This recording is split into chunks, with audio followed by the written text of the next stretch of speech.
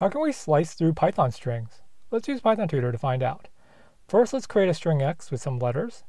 Now we're going to do a slice with the colon operator. But first, let's have no numbers. And that means take a complete slice from start to finish, which basically makes a copy of x. Now, if you put a number here to the left, that says which index do you start with? We start with index 1. Remember, we count from 0, 0, 1, which is a b, and 2, and 3, and 4, and so forth. Notice how we're starting at the, say, the 4th index.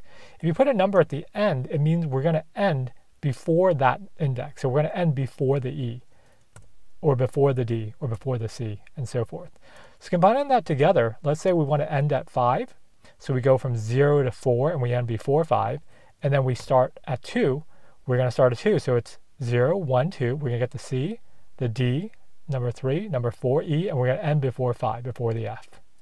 Like, follow, subscribe, and go to pythontutor.com to learn